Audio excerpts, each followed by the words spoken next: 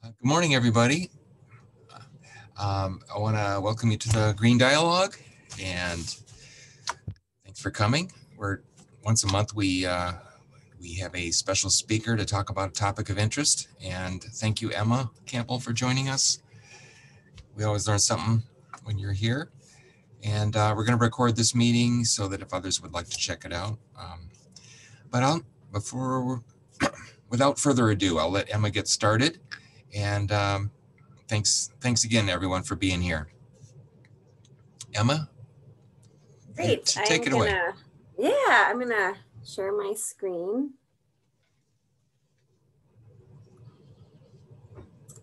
Thanks for having me on this morning. I'm really excited to talk about native plants in all their glory. Let me just get into slideshow view here.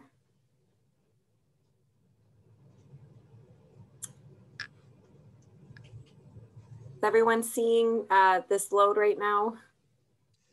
Yeah, try double clicking that presentation bar. I had some challenges with my slideshow as well. Right now it's just a loading icon. Okay, oh, there we go. Sweet. Great. Okay, I just need to minimize my bar here, so. Perfect. Okay, so thank you again for having me. My name is Emma Campbell. I'm the Land Stewardship Coordinator for Meridian Township. And today I'm going to talk about the environmental benefits of planting native species and how that can restore nature into our community. So before we talk about how exactly to bring those plants into our yards, we really need to talk about what a native plant is, as well as why they matter and what is currently threatening them right now. So a native plant is one that has occurred in our particular region or an ecosystem for a really long time without any human introduction. So we're going to talk a little bit about invasive species, which I think there you go. We're going to talk about invasive species as well, which are non-native plants that have been introduced through humans. And some of those non-native plants can really cause a lot of issues. So these plants have been around for a really long time. They've evolved for thousands to millions of years with our local insect population and our wildlife. I like to show this picture because these two species have been with each other for over 300 million years. The dragonfly that's pictured here is not specialized to this plant, which is called scouring rush, or sometimes people call it horsetail or snakegrass. But they have known each other for millions of years. So imagine knowing a friend or a sibling for that long, and you develop this really intimate relationship with them. So that's what a native plant is. And, why should we care about native plants? What's the big deal about integrating them into our yards? So every animal and person on the planet, whether you're vegan, vegetarian, and omnivore, we all get our energy either indirectly or directly from plants. So plants have this amazing quality to take the sun and turn it into energy, and we all benefit from that. So they're very important in that aspect. And when we're talking about native plants specifically, our food webs, you might have learned about food chains or a food pyramid in school. And now we really know that it's a web. They don't usually go in one direction, they go in a lot of directions. And our native plants are the center of those food webs, and everything around it has a very specific relationship that's evolved around that plant. So if we take out one plant in an ecosystem, say an oak species are a native tree, and they have over 400 different caterpillar species that can feed on them or host on them. So they're a very important species. And if we took all of those out of one area, then we would lose a lot of steps in our food web, because then our caterpillars wouldn't have anything to feed on. So you're going to hear me talk a lot about insects and their relationship with plants. And maybe you're not so keen on insects, maybe you love insects. No matter how you do feel about them, they're very important. Both plants and insects kind of make up the bottom of that food web, but it doesn't make them any less important. It actually makes them extremely important. So, you know, I have a statistic here from Audubon where 96% of terrestrial birds rear their young on insects. So right there, we can see how important insects really are. I think I read that it takes 16,000 insects to raise one chickadee family. So they are very important and they depend a lot on plants. We're going to talk about something that's really threatening native plant species, and that is urbanization. And we've really used agriculture and our urban sprawl to take over a lot of land.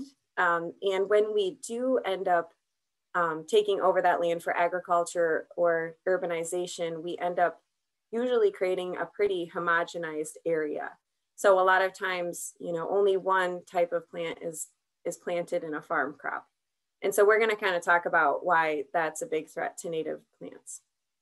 But they do provide a lot of ecosystem services in addition to us depending on them for food. They increase biodiversity in an area, which is very important. We can think of a very classic example of, you know, if we only have one species in an area, you know, let's say an agricultural crop, and a disease comes in and it does affect that plant, then that whole area is just knocked out. But if we had 100 species in an area and a disease comes in, it might only affect 5 or 10 of those species. Even if it affects up to 50 of them, we still have 50 species left that are going to still, you know, reside in that ecosystem and grow and take care and help it bounce back. So that's really important. Native plants also sequester carbon and help keep our cities cooler. And of course, all plants do this, but native plants have so many other local benefits that this is just a, you know, cherry on top. And we really need to think about that as we give off a lot more carbon into our atmosphere, and we're going through a lot of warming. So we really need to keep that in mind and that superpower that plants have. They also filter groundwater, and which is very important in Michigan because a lot of Michiganders drink groundwater. I do. And that kind of goes back to how they help our cities. You know, our cities are made up of a lot of concrete, and concrete absorbs heat, which is what makes them hotter. And it also allows water to run straight off of it. And it carries with it pollution, you know, chemicals, sediment. And when we, you know, cover our land with more plants, that's really going to help protect our watersheds from all that runoff. It's kind of this whole cascade effect. This is a great picture that's just a really cool example of why plants help with that runoff. Also, we don't really think a lot about below the surface what's going on. And we don't think about all the soil microorganisms, the fungi, all the insects that reside in the soil that are also really important to our ecosystems. And over here, we have a standard turf that a lot of us use for our lawns. And I think this is Kentucky bluegrass specifically. And we can see how short the root system is there. And then all these other plants are native species. And you can just see the great variety, their different shapes, their different lengths. But the big point to drive home here is that their root systems are so extensive and go so deep. And that's just going to benefit so much below the soil surface. So now we're going to kind of talk about, you know, what are these threats to native plants? And a plant that I deal with a lot, plants are invasive species, which we kind of talked about are non-native, but they end up causing ecological, economic, or human harm because they are so insane and take over. So we can see how they can just, this is Oriental bittersweet, it's blanketing this forest. And so those are a huge threat. And the reason I want to talk about them is because most of them are plants that we plant in our yards and we landscape with them. So invasive species were introduced because we wanted to use them for their foliage, for how hardy they are, because they can take over so well, they're easy to grow. So it's really important when we're thinking about native gardening to think about invasive species. So this is an oak I'm taking care of in Nancy Moore Park that has Oriental bittersweet just really taking over. And like we talked about, oaks are very important, and overall they support over 4,000 organisms. So many things feed on oaks and use oaks as a host tree. So something very important to think about with native gardening. Another big threat to our native habitats is habitat fragmentation. And, you know, I talked a little bit about that as we build houses and roads, we're kind of chopping up the land. And it's just really interesting to think about, you know, when we look at this picture on the left, we have more diversity of species because simply put, some species just need a lot more room to roam. They need longer tracts of land to get the food that they need. A really good example to think about is I live over by Waldemar in South Lansing, which has a really beautiful beech maple forest that once extended all the way over here to Okemos and beyond. So we kind of forget that at one time, this was all a big tract of mixed deciduous forest that we have kind of chopped up over time. So every time we do that, we lose those species that need a large range. And that's also kind of when we get some of our pesty species, like our deer get out of control, our rabbits get out of control, that sort of thing. So that's a really big threat to native ecosystems. So here's what you can do to combat all of that. It's a long road, but it's certainly something we can all, if we all help out, it's going to make a huge difference. So I'm using our wonderful hidden garden roundabout as an example. I think a lot of times when we think about native gardening, some of us might get overwhelmed and we don't want to start over, or it can be a lot. You know, we want to do it really big and we want to do it perfect. But the biggest thing is small can make such a huge difference. So every single native plant that you introduce to your yard is going to make a difference. And this garden is a perfect example of that. So it's just a roundabout in the middle of a roundabout with the garden. There's cars whirring around it. So you might think that you're not going to find anything here. But if we take a look at this next slide and we look closer, these were actually taken at the hidden garden last summer. And some of you, I'm sure, are very familiar with this little critter, monarch caterpillar. And they are a specialized insect. So they feed specifically on milkweed. They complete their whole life cycle on milkweed. And we've heard a lot about them in the past few years. So because we have this great butterfly weed in the garden, we've got monarch butterflies. Also over here, we've got an admiral butterfly, which the larva doesn't feed on coneflower, but the adults pictured here, they love the nectar. So again, small can make a big difference. So how do we bring native species into our yard? So I'm going to start with a very easy, inexpensive way just to see what's going on. Like I said, some of us are on land that was once an old growth forest. So you never know what's going to be in the seed bank. So simply an inexpensive path to take is just to hold off using pesticide if you do, and raise up your mower deck. The DNR recommends 4 inches, and that can help a lot of little tiny flowers grow. Like I have a lot of Canada violet that grows in my lawn, and when I mow at 4 inches, it stays safe and it gets to grow. So this is a picture at my house. When I moved in 3 years ago, my land was very highly managed. There was a lot of pesticide use. And this is about a year after I moved in and I stopped using all pesticide. And I started having common milkweed pop up by my fence. And it's beautiful and a lot of monarchs come to it and I love it.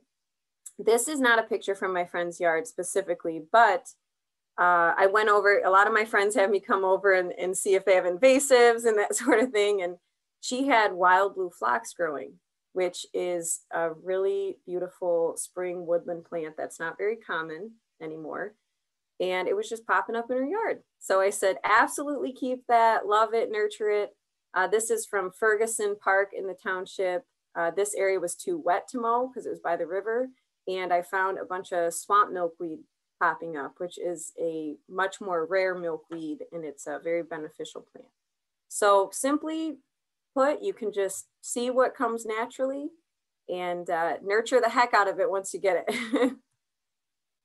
This is another plant in my yard. This is fleabane. It just looks like it's closed in this picture, but once it blooms, it looks like little tiny daisies.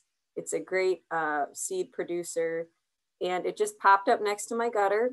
And, you know, some people might not enjoy this look. I do. I like that kind of wild look, and I love it. And a lot of pollinators, insects will be on it all day, and I know it will grow there, so I let it go. And it's a native species. Here's a tulip tree that my neighbor has a tulip tree, and it started growing in my yard, and I just let it go. They are a great host tree for different butterfly species, and I think they're very beautiful. So that's a good way to just kind of let it take its course. But I also have brought native plants into my yard specifically with a lot of intention. I've been planting a lot of native species. So this, I like this picture, the first one that came up, because you can see that not everything is native in there. I have some bergamot here in coneflower, but these are also what are called cultivars. Now, cultivars are just a clone of a plant. So the best way to go native is to go to local nurseries, which I have a ton of resources that Leroy can send out the PowerPoint. But it's really nice to get native plants that are grown from local genotypes, because they are evolved with insects in this area specifically, instead of just being a clone of one plant. They kind of lose their genetic diversity when that happens. So, but that's okay. Sometimes you just see a pretty flower and it's at the, you know, nursery, and you pick it up. I've got lavender growing here. I have a tea garden and an herb garden and a vegetable garden. So not everything has to be perfectly native. Just make sure it's not invasive. These are a lot of plants that I got from Designs by Nature and Wild Type. And I planted them last year, and this year they're all huge and very prolific and flowering like crazy. And the biggest thing too is try to look for plants that bloom at all times of the year. So this is New England aster, and it'll be bloomed until October, but it doesn't start till about August or September. So it's a great plant for late pollinators who are migrating or about to lay eggs for the end of the season or go dormant. This year too, I also put in a 4x10 garden. You can buy a flat of 38 plants from Designs by Nature. Wild Type sells big flats too, and he'll give you a design plan and everything so that you can just read it and pop them in the ground. And I just planted this year, and it's already huge, and my vervain is blooming already, and my spiderwort. So they go really quickly once they're happy. So I put this together. These are just stock photos of all the species I planted, but this is what it will look like if everything goes well, which so far it is. And you can see he adds a lot of color. He makes it very diverse. He gives you different heights. So it's a really easy, great way to start out native gardening. If you're like, I don't know anything and I just want somebody to tell me what to do, it's great. So those are really good ways to bring native species into your yard. And it, you know, like I said, sometimes you plant them and it goes really well, and it's easy. But, you know, of course, the first couple of years, you're going to have to do weeding. You're going to have to water them. But once those plants, those native plants are established, it is no maintenance at all. And I love it because I don't have a lot of time to get in my garden all through the summer. But really, you know, that's all great and good.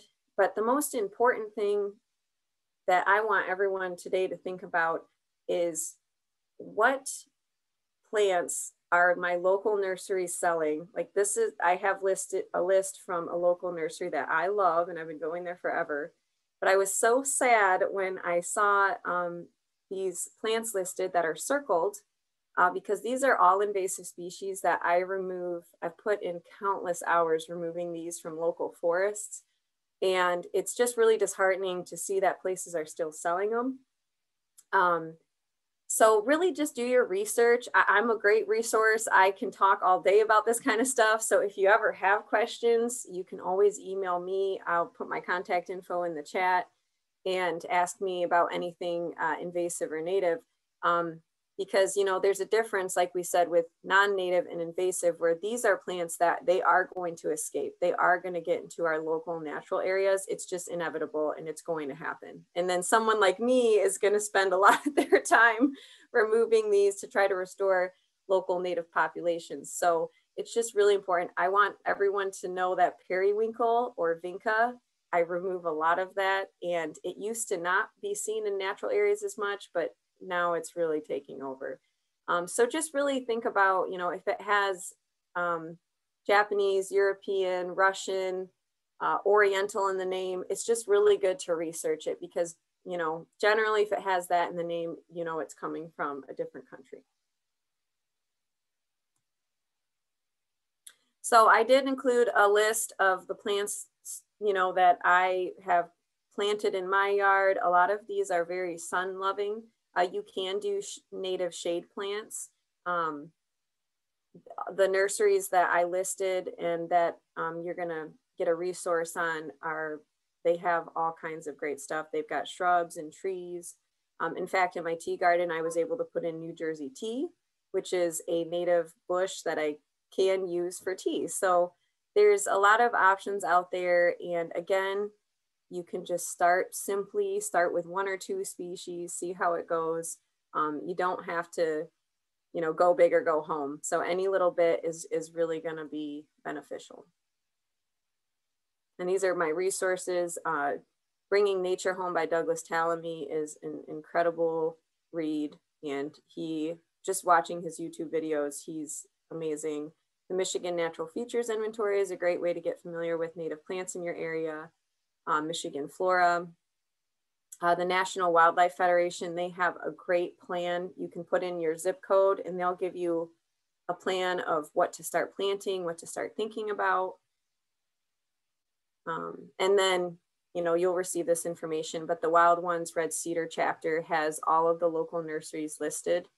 And here's an example of some, but Michigan Wildflower Farm does a great job with seed mixes. So I'm actually going to kill off a good portion of my grass this year, and I'm going to get a seed mix from them and put in a prairie. So they're really good for that. And Wild Type and Designs by Nature are great for flats and plugs.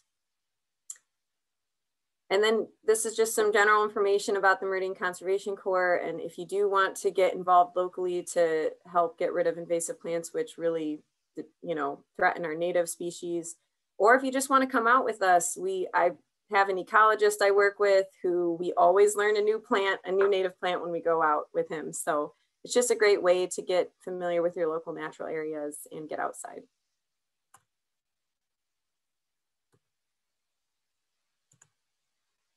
All right, I don't know how to stop. Oh, here we go.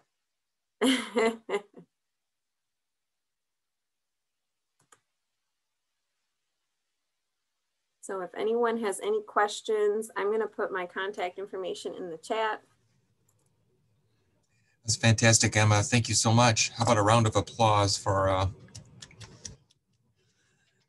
Thank you. I hope I didn't talk too fast. Of course, we open it up to questions and conversation. So this is for the next half hour or so. So go ahead. Yeah, Cecilia. Yeah. Thank you, Emma. That was a marvelous, marvelous introduction to that whole concept of returning things to native plants. I just let my garden go wild, and there it is. Not necessarily the way I want it to look, but yeah, I hear that. I'm surprised you did not talk about another native planting area. And I would suggest that everybody just go to their local library, the Okemos Library, and not go inside to books. No, stay outside around the perimeter of the library. The librarian has worked very hard to return the area between the walkway and the building to native plants, and it's worked very well. I'll see if I can find it real fast. There was a visitor this week at the library. Can y'all see that? That is beautiful. That is, it's like 4 inches across. It was enormous. I've never seen butterfly. It is a moth. Apparently it's called an imperial moth. I've never seen anything this big. It's like a B-52 compared to a monarch butterfly. I've never seen anything that big. It's huge, but it was drying its wings on the door of the library because of the rain that had been coming down. So the garden that Betsy Hull has planted and has been fostering for a couple of years now is really paying off big benefits. So yes, when you go to the library, take a moment and walk around the outside there and take a look at the plantings. Thanks for mentioning that. I actually have not been over there. There's a lot of places in the township that I haven't gotten out to, and that's really great and a great example. That's something I didn't talk about is after being at my house for 3 years and letting all those plants come in and planting native, my yard is just full of dragonflies and moths and butterflies and different sweat bees and honeybees. So it really can make a huge difference. It's actually National Moth Week, so it's really cool that you brought that up too. But yeah, one of the things we want to do with planting a native meridian is highlighting local native gardens that people can, recognizing them, so people who are aspiring to plant native can go take a look at these places and really see, the long-term effect of it and what it can look like. Just briefly, we are hoping to do a sustainable home and business tour on October 2nd. So we're looking for places like that where people can visit. We're going to be focusing on a virtual tour, but if you have other suggestions, John Sarver has sort of let us evolve this from the National Solar Home Tour to a more sustainable focus. So think about that. What other questions do people have?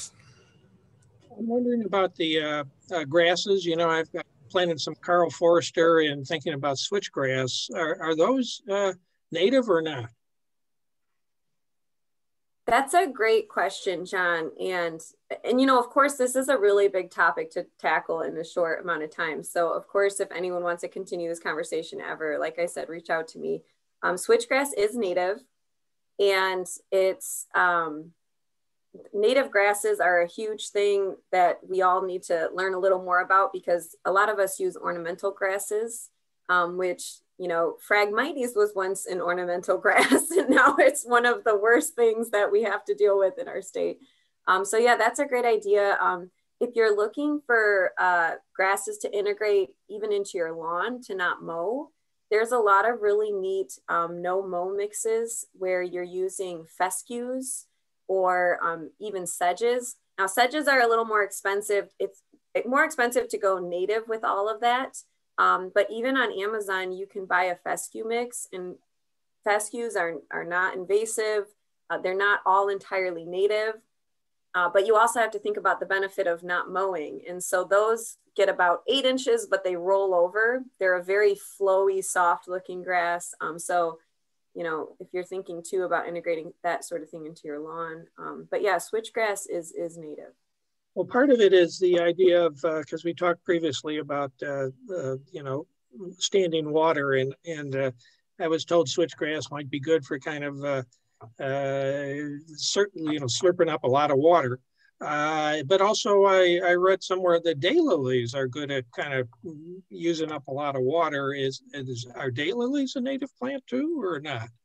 So unfortunately, because I have some daylilies in my yard that I really love the colors, but unfortunately they're not, and there is actually a few species that have become invasive. But switchgrass, switchgrass was one of those pictured in that root picture I showed that has a really extensive root system. So that one is really great for soaking up water. Really any of those that I pictured, because of their root systems are so extensive, they can really soak up a lot of water and help with that issue. Actually, Valerie's on here. She's been helping out a lot at Marshall Park, but if you know Marshall Park, it's basically a big empty lawn.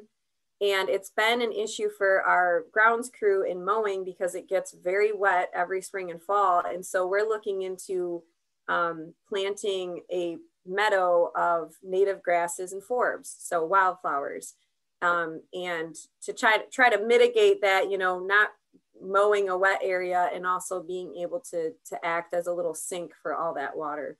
So it's not just a mud pile. Those are good things to think about.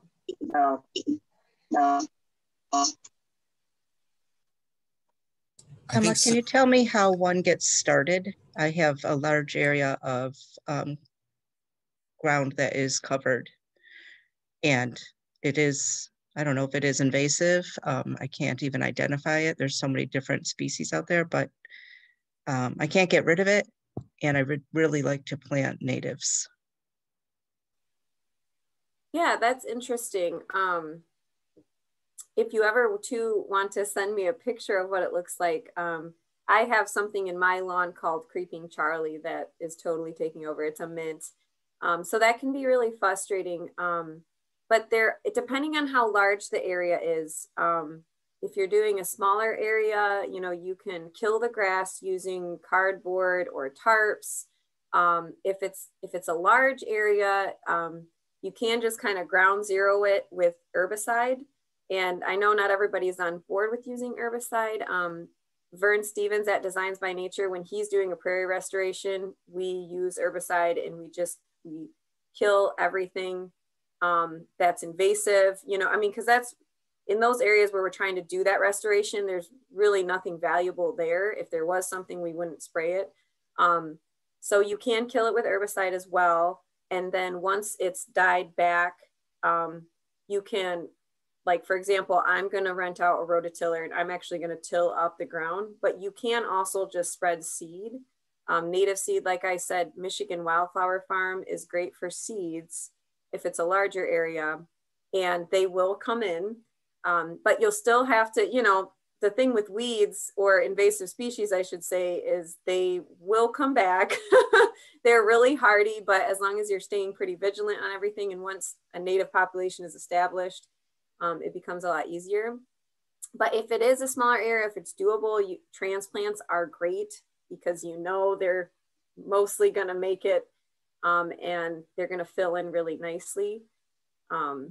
So yeah, definitely reach out to me. I'd love to help you with that journey. We're really, right now, me and my intern are working on a native plant database and a resource for the township website to get people, just like you're saying, get them started, get them on the track that they want to be with their native landscaping. And I'd also suggest Hazlet Community Church for a part of that tour.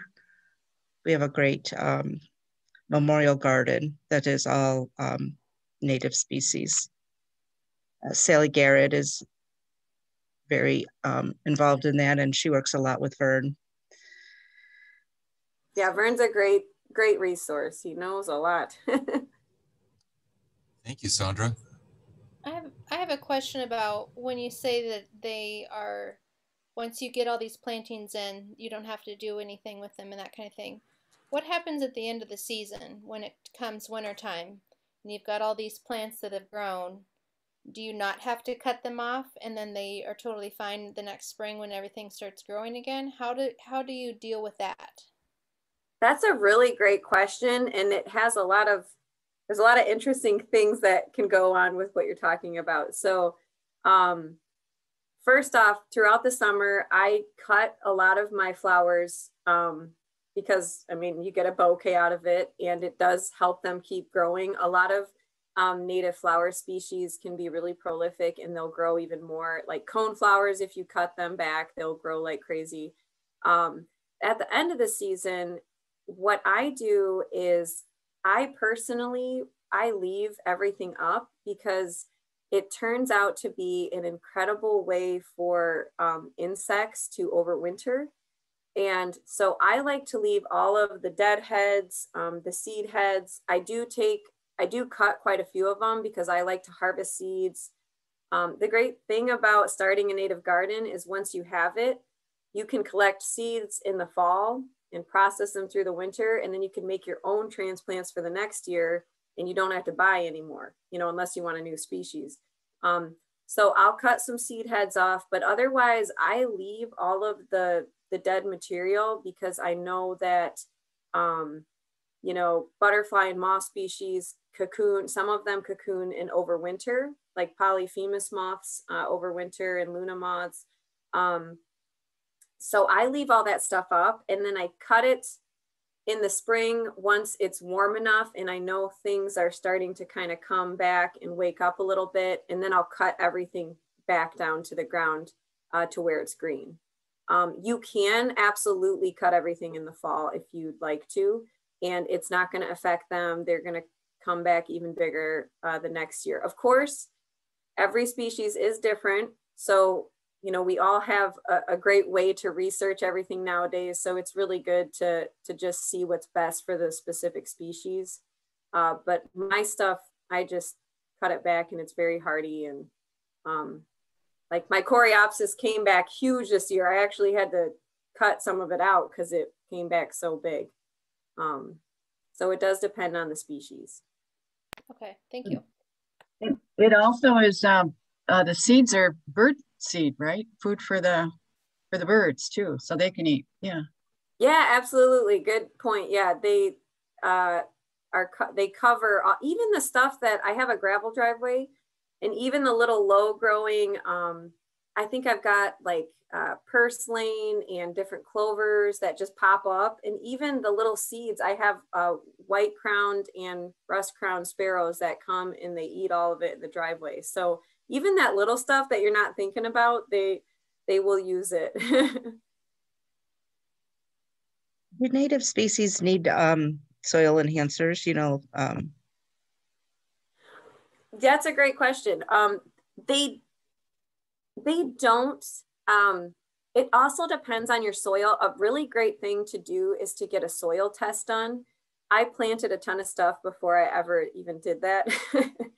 And so it is really nice to know what your soil makeup is so that, you know, are they gonna make it? You know, some of them are more of a prairie species, so they can take sandier, drier soil. Some of them, like great lobelia and vervain, are more of a wetland species. And so like mine are growing even though they're not planted in a wetland, but I do water when it gets really dry. And I will give them some nutrients. Like just a couple weeks ago, I gave the babies I planted some nutrients just to give them a little boost and to make them grow a little better, but they certainly don't need it because a lot of them are really adapted to, you know, natural conditions, which can be very variable. If you do decide to look into like native woodland species that are shadier, those are going to be a little pickier because those are evolved to grow in a rich mixed deciduous forest. So they can be pickier for sure. So again, it's very plant species specific. It doesn't hurt to give them a little boost. You know, it's just like us. If we take a vitamin, you know, we feel better. So. I think Kendra had a question. Thanks, Leroy. Emma, as always, fantastic and excellent. I always love so a couple of questions. I was wondering, and I know this is probably another project for you, but can you teach us how to harvest the seeds? You know, like how to do that, and like when, I mean, not, you know, whenever that makes sense. And let me, when you say like you cut a little of them, like deadhead some of them, so they'll grow more, like, is there specific plants you do that for, or for all of them? Like, can you help me with those questions, please? Yeah. So there's, like in my garden, I have wild columbine that grows, but I also have sand coreopsis and pale purple coneflower, gray coneflower. I have nodding onion.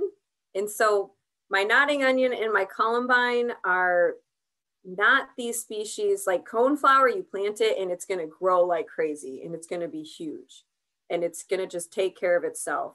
The species like the nodding onion and the columbine are a little more contained. They have a nice cluster of flowers, but I'm not going to go and cut a bunch of those flowers. It's not going to do as much for that plant. They're not as prolific, you know what I mean?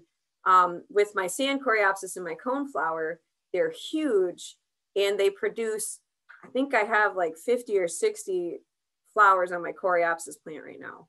So when it's those kind of plants where they're really flowering like crazy, once the seed head starts to die, I actually just cut those back to a grow point. So a grow point on your plant is going to be, you've got your stem and maybe another stem's coming out. So if this stem has a dead flower head on it, I'll cut it right here, but I'll let this one keep growing.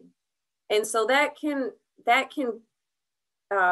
urge the plant to keep growing new flowers. But again, like I said, it doesn't work with all plants. So a good kind of way to think about that is if it is one that grows several flowers throughout the season, it's a good chance that you can keep cutting it and it's going to keep growing. But like with my vervain and my great blue lobelia that only has one stalk, I'm not going to cut that one. You know what I mean? So, so that's a good way to think about it. But of course, if you have a question, you can reach out to me, and you can also, I Google the heck out of everything. And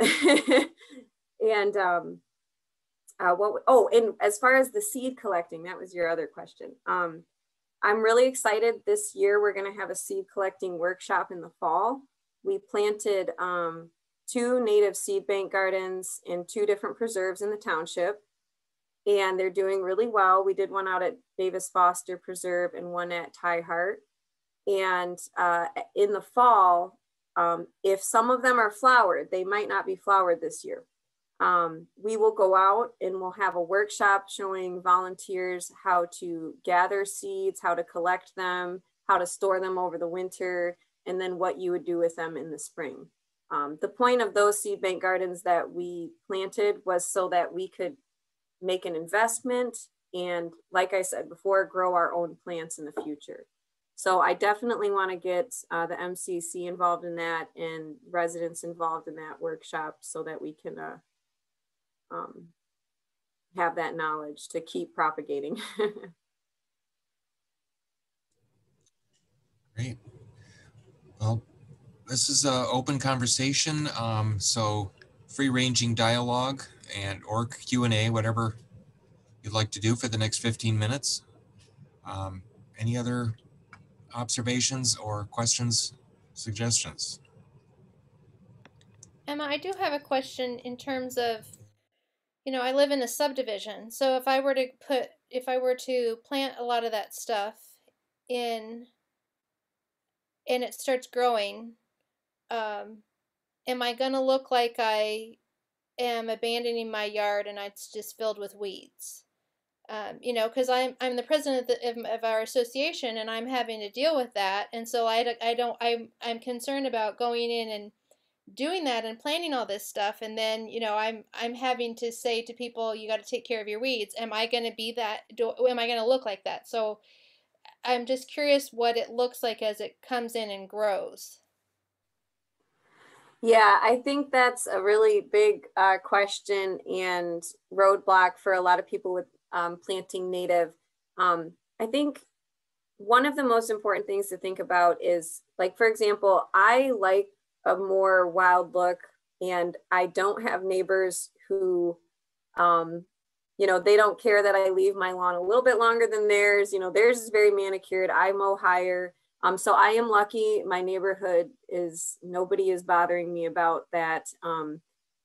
But you can have your garden look as manicured as you want. You know, the great thing about like the native species I have is like I was saying, my coreopsis is getting really out of control, and I just cut it, you know, just like you shape a shrub to look like something. You can really cut them back.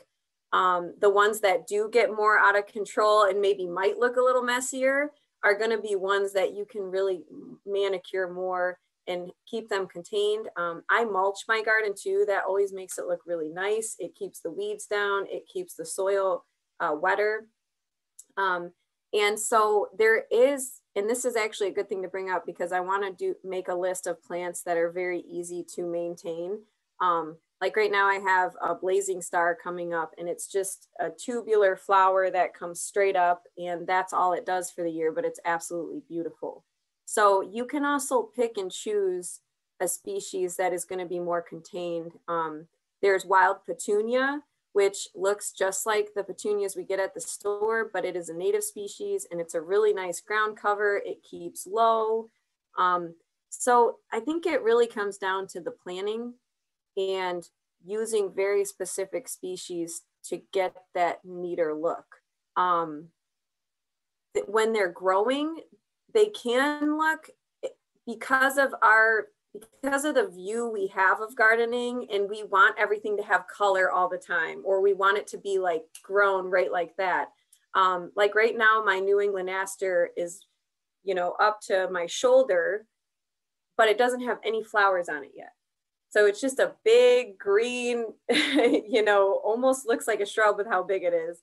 But once fall hits, it's going to have a million beautiful purple flowers on it. So I think it depends, on your view of it, on your neighborhood's view, because they can look a little weedy, some of the ones that are later bloomers, just because they don't bloom for a long time. So maybe you want one like any of the coreopsises, they flower all summer and they always have yellow flowers on them.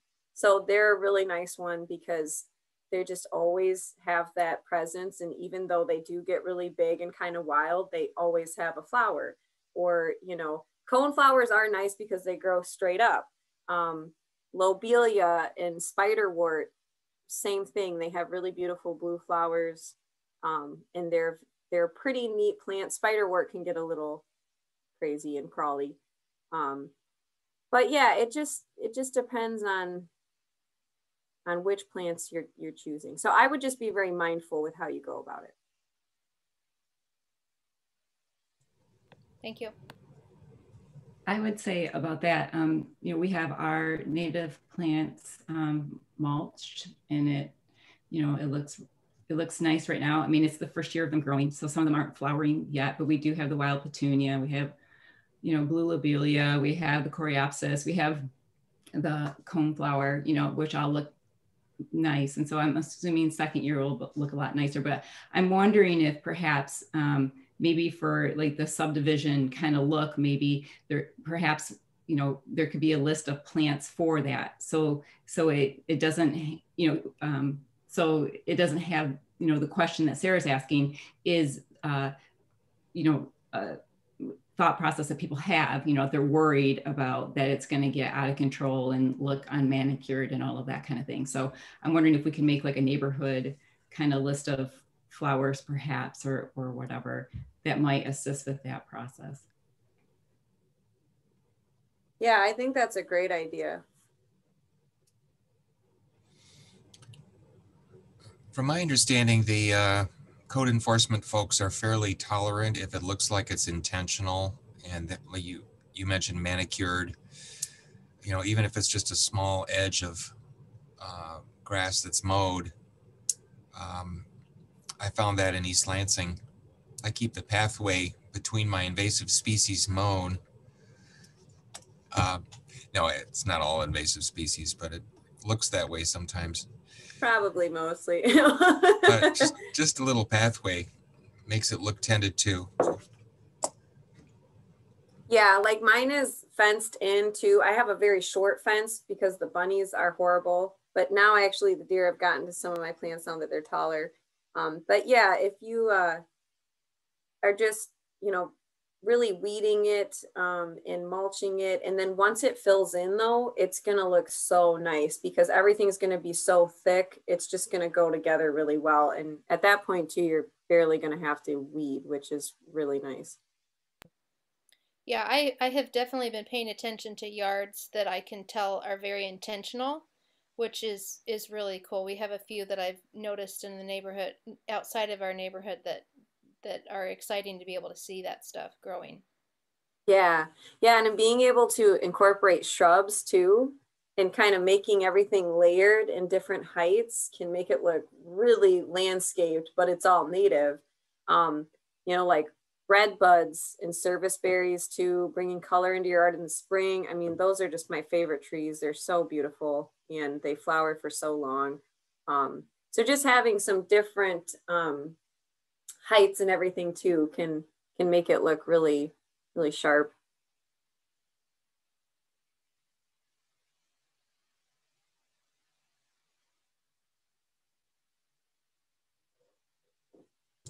We can also stray from this topic if people have other things that they want to share for the next 5 minutes or reflections. Any other topics of interest?